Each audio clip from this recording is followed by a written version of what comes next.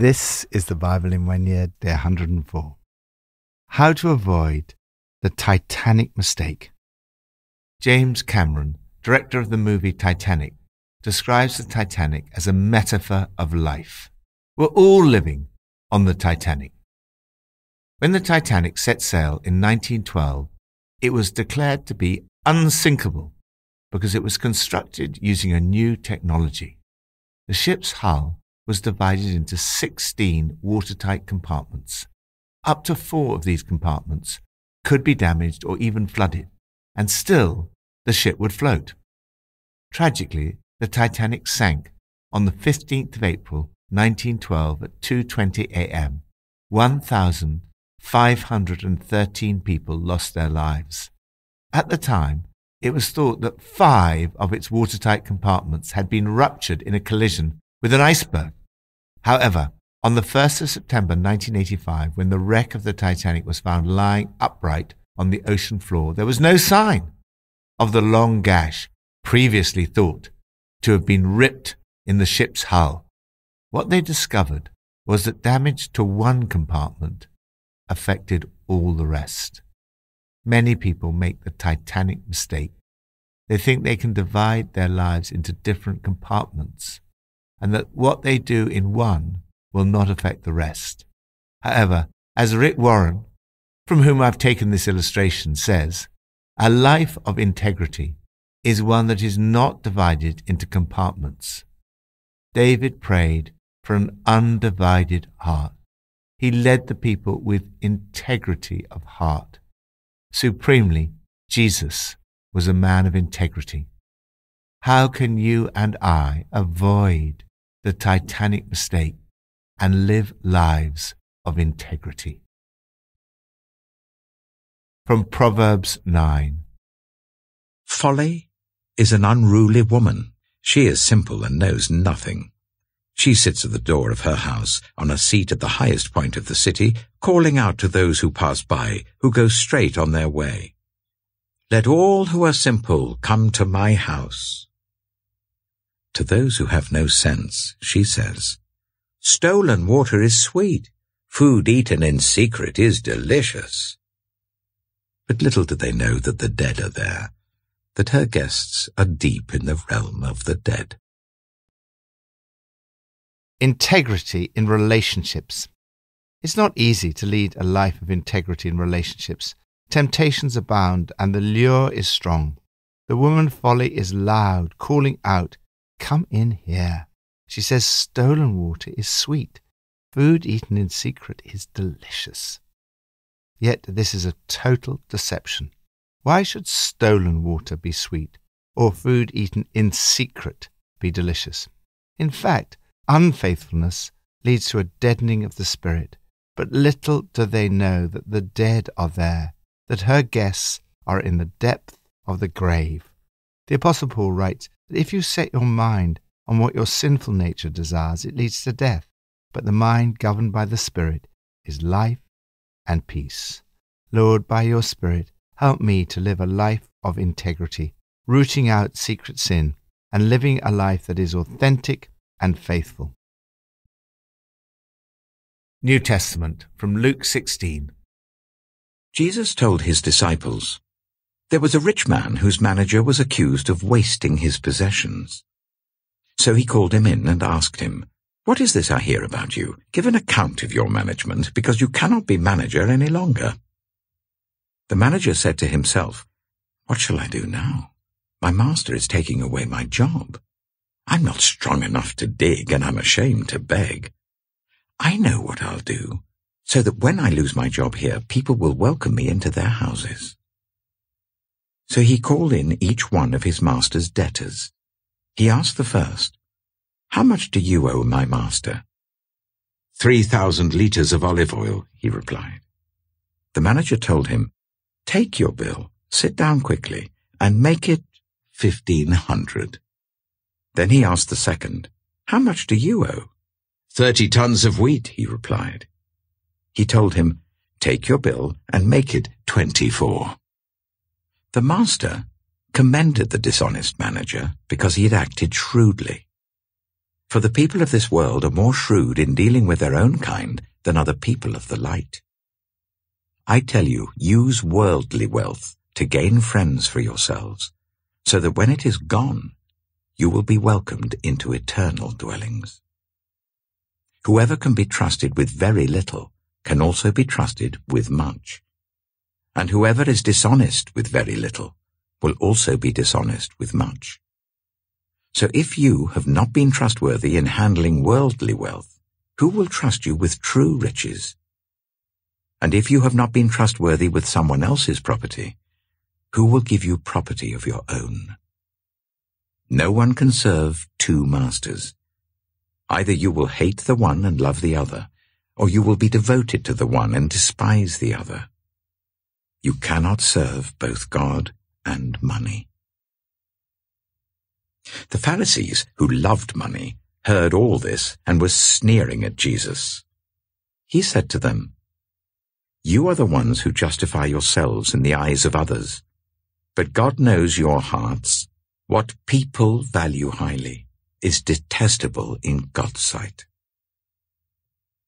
The law and the prophets were proclaimed until John. Since that time, the good news of the kingdom of God is being preached, and everyone is forcing their way into it. It is easier for heaven and earth to disappear than for the least stroke of a pen to drop out of the law. Anyone who divorces his wife and marries another woman commits adultery, and the man who marries a divorced woman commits adultery. Integrity with money. Jesus spoke about money more than virtually any other subject, including prayer and heaven. 12 out of the 38 parables are about money or possessions. As Billy Graham put it, if a person gets their attitude towards money straight, it will help straighten out almost every other area in their life. In today's passage, Jesus teaches us about how to get a right view of money. He starts with the rather strange parable of the dishonest manager, who is commended for his shrewdness. First, money is a tool. The people of this world are often more sensible, thoughtful, prudent, and wise than the people of God in understanding that money is a tool. The dishonest manager is commended for his shrewdness in seeing this. The reality is that money can be a tool for eternal benefit. I tell you, use worldly wealth to gain friends for yourselves, so that when it is gone, you will be welcomed into eternal dwellings. Jesus taught on the wonder being with him for eternity in the parables of the great banquet and the prodigal son. Here we are reminded that the use of our money on earth can have eternal consequences. One of Jesus' primary concerns was to see the good news of the kingdom of God being preached. Your money can be used to see God's rule and reign coming into people's lives with eternal consequences. Second, money is a test. Jesus is not commending the dishonest manager for his dishonesty.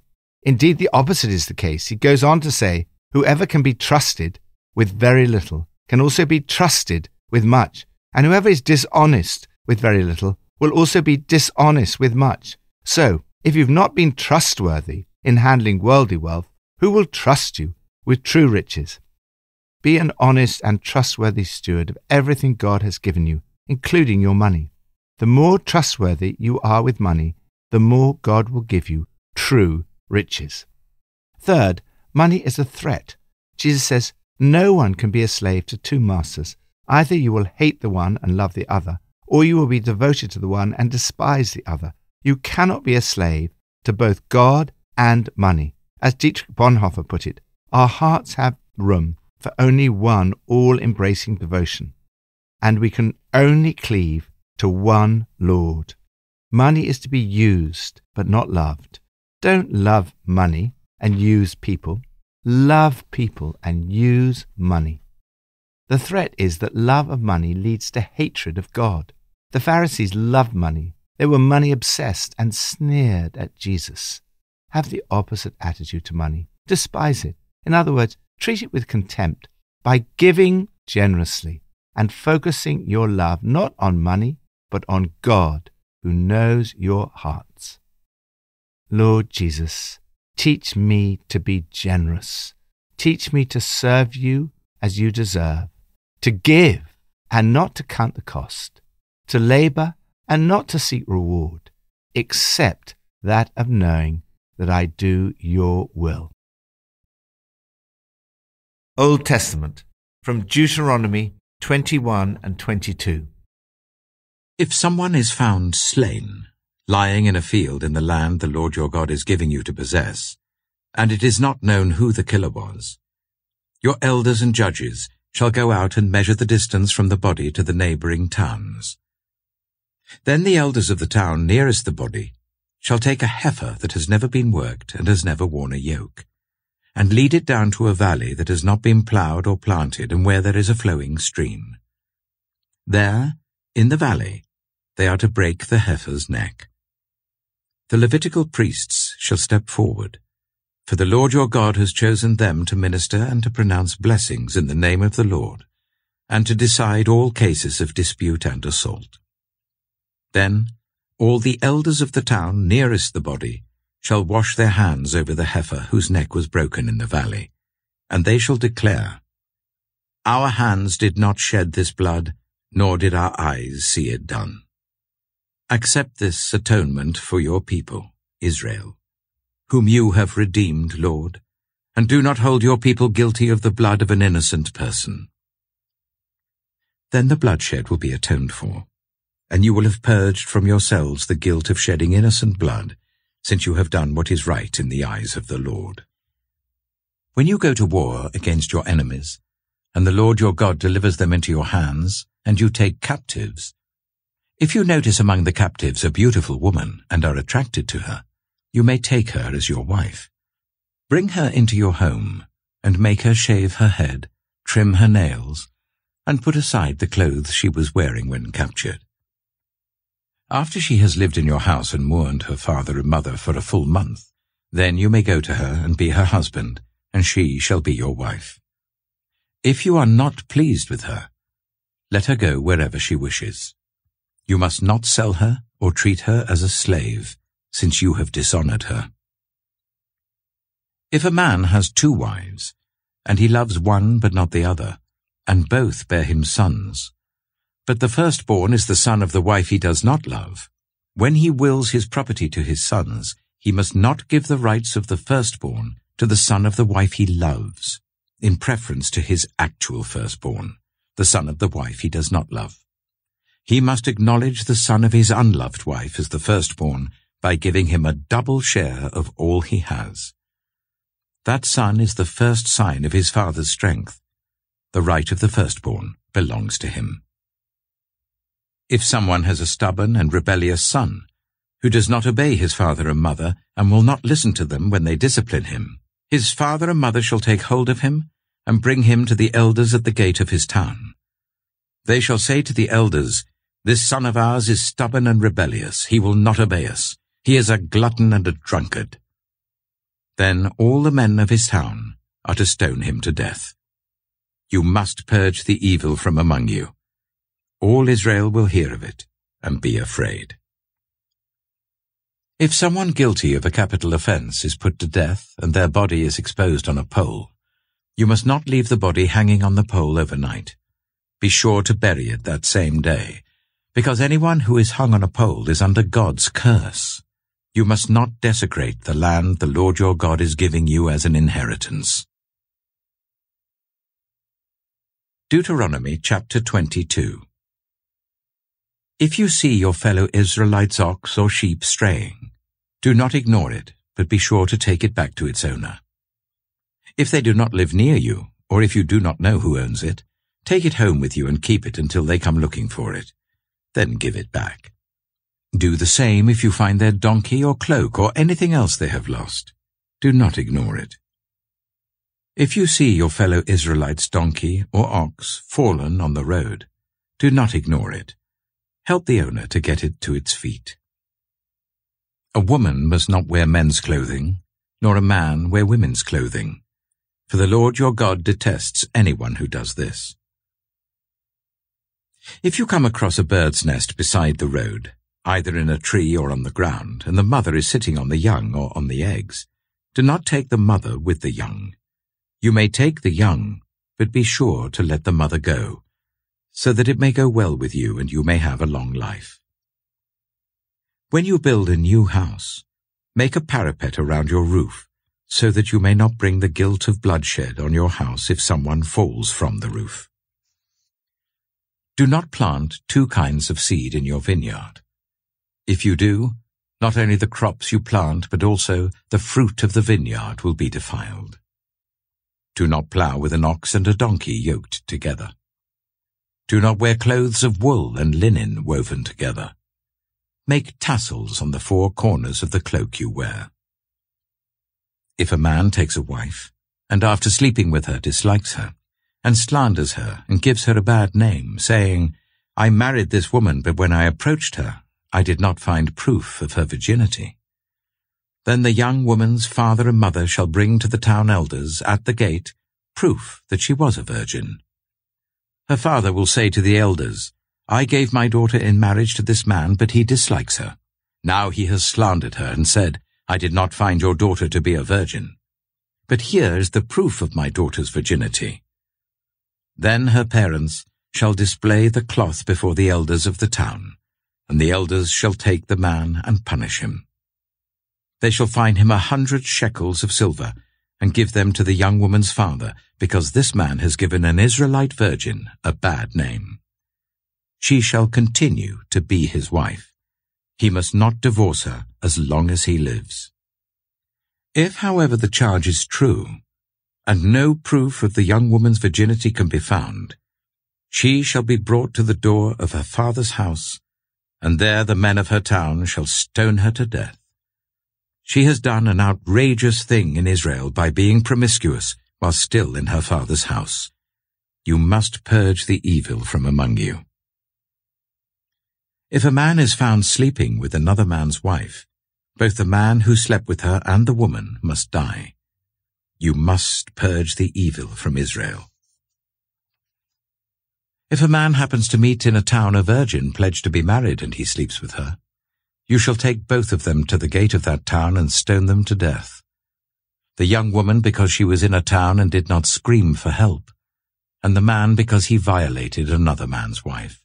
You must purge the evil from among you.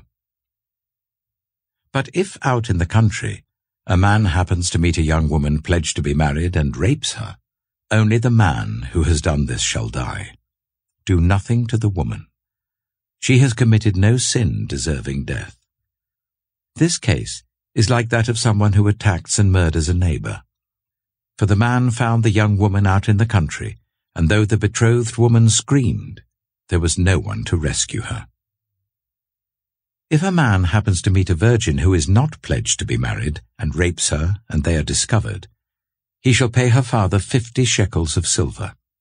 He must marry the young woman, for he has violated her. He can never divorce her as long as he lives. A man is not to marry his father's wife. He must not dishonor his father's bed. Integrity of lifestyle. Many of these laws were temporary in purpose. For example, the food laws and so on were symbolic. They educated the people of God in the pursuit of purity. Others, however shocking they may seem to us, are surprisingly advanced for the standards of the time. For example, there are limits put on how a captive woman can be treated. She must not be dishonored or humiliated. There is to be honor in sexual relationships. God is concerned about premarital sex, promiscuity, adultery, rape, and incest. As we saw in today's New Testament passage, Jesus himself spoke strongly about the need for marriage vows to be honored. God is also concerned about protecting the vulnerable. Rape is always a horrible crime, but in ancient societies it could also lessen a woman's chances of marrying. This is the context behind the obligation for a rapist to pay compensation and to marry the woman in question. However, in the equivalent passage in Exodus 22:17, it's made clear that this does not mean that the woman has to marry the man. This law is designed to protect rape victims, not add forced marriage to their suffering. Consideration is to be shown to neighbors. It is not enough to do no harm to your neighbor. Positively do them good. Ignoring those in need is wrong. Don't look the other way as if you didn't see it. We see the beginnings here of what our English law came to describe as a duty of care towards our neighbor. Make sure that your property, home, car, bike, and so on, is safe and not likely to cause harm to your neighbour. Make it safe. I find all of today's passages very challenging. I know I fall short in many of these areas. I have often failed. Is there any hope? In the middle of all these laws comes a clue. Anyone who's hung on a tree is under God's curse. Paul quotes this verse in Galatians and explains its significance to us. Everyone who fails to keep all the law of God is under a curse. This is the curse of the law. However, the wonderful news is that Jesus took the curse on himself, on our behalf, on the cross, the tree. He became a curse and at the same time dissolved the curse. As a result, all of us are now able to receive by faith the promise of the Holy Spirit. My failure to live a life of total integrity means that I've failed to keep the law. I would therefore be under God's curse. But Jesus became a curse for me on the cross. Hanging on the tree, he took God's curse upon himself for you and me, so that we can be redeemed, set free, and receive the promise of the Spirit to enable us to begin to lead lives of complete integrity. Lord, thank you that you died for me so that I might be forgiven and receive the gift of your Holy Spirit. By your Spirit, help me to live a life of integrity of heart. Pippa adds, Deuteronomy 21 verse 18. I find this passage very difficult. I preferred Jesus.